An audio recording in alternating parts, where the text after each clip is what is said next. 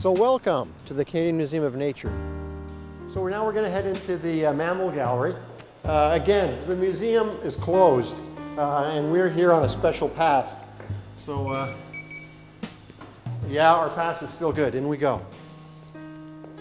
And the Mammal Gallery really displays all of Canada's iconic mammals in their natural setting.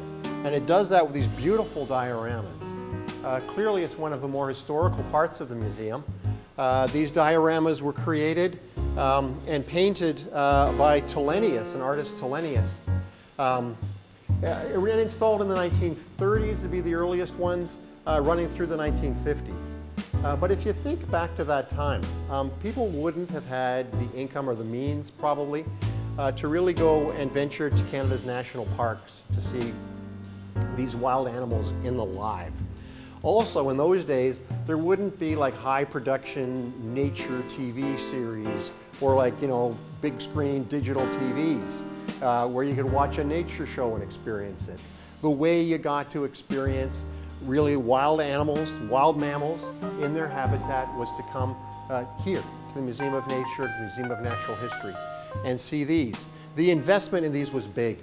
So Tillenius he would go out and he would actually tent himself, like get behind a blind so that he could experience, for instance, these bison in the wild. And then there's a special technique where he would paint on these domed, it's a dome in here, to get that broad horizon feeling. There's quite an investment in making these, and when they renovated the museum, it was a brilliant decision to keep these in place. They're just magnificent. I like to call them the TV sets of their time. Of course, they're much better than a TV set, but maybe more like the TV industry of their time, at least as far as the Nature Channel is concerned. And here they are. So talking about Canada's iconic mammals, these are the mountain sheep. And if you know, or if you've ever seen mountain sheep, you know that these guys cling. They cling to almost sheer cliffs on the highest of the Rocky Mountains.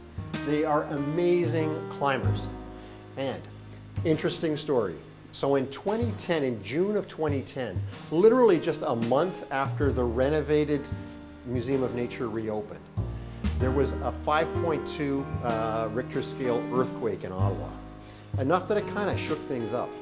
And the theory was that if the museum hadn't been renovated and been rebuilt from the inside out in steel, it would have had structural damage. Now, as it turned out, the museum had no structural damage. Thank God it was renovated. But one thing did happen. And the only damage we had from that earthquake is these guys fell over. Truth is stranger than fiction. With the museum closed under these very exceptional circumstances, we're glad that we were able to get an access pass to come in today and that we're able to show you around, at least in camera, the museum for this behind-the-scenes tour. We hope you stay well and stay safe. We'll look forward to welcoming you back so you can have a real tour for yourselves of our wonderful Canadian Museum of Nature when we open again, hopefully sometime very soon. We'll see you then, and we look forward to it.